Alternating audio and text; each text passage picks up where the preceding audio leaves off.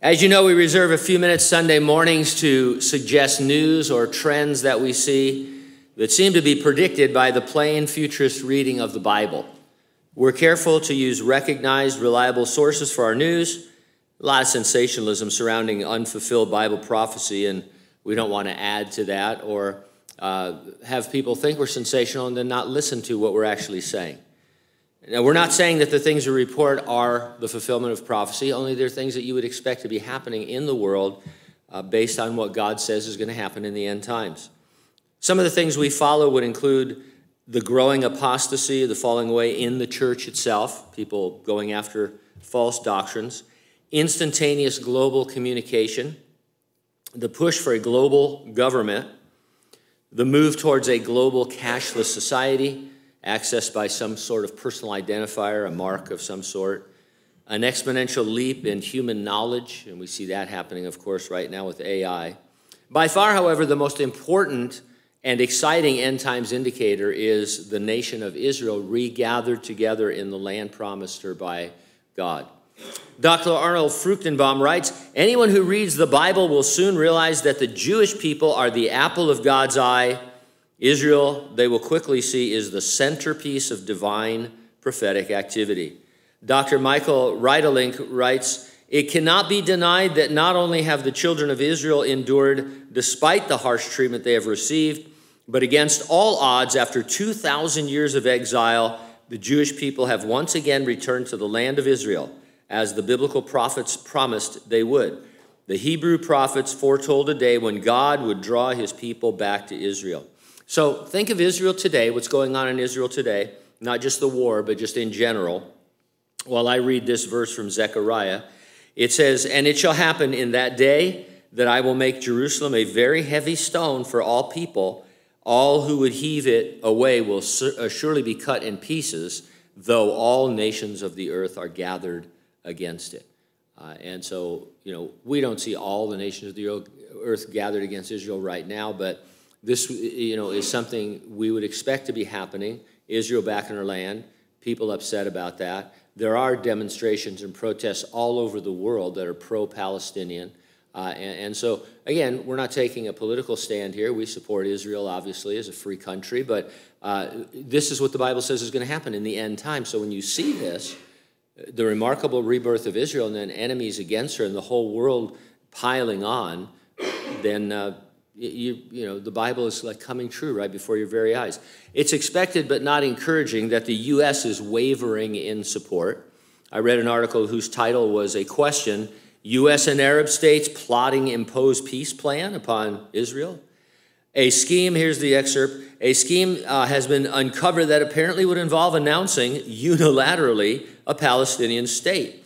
The proposed plan, described by the Washington Post, calls for the withdrawal of many, if not all, settler communities on the West Bank, a Palestinian capital in East Jerusalem, the reconstruction of Gaza, and security and governance arrangements for a combined West Bank and Gaza.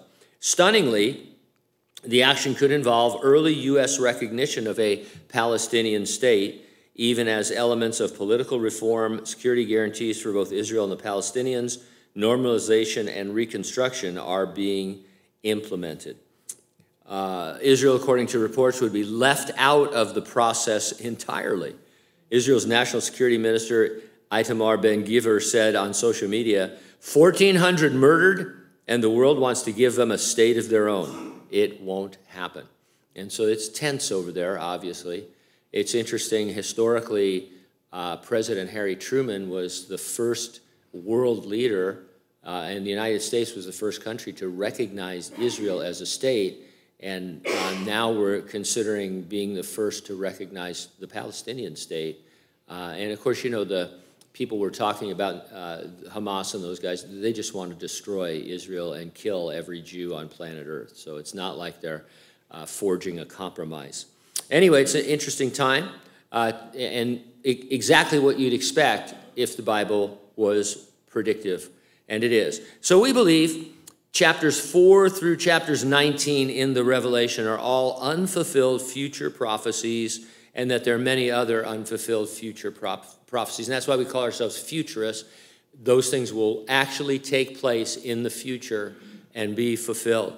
One thing that we see coming is a great tribulation.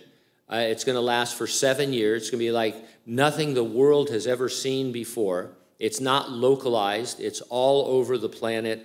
You can read about it in Revelation 4 through 19, and it's awful.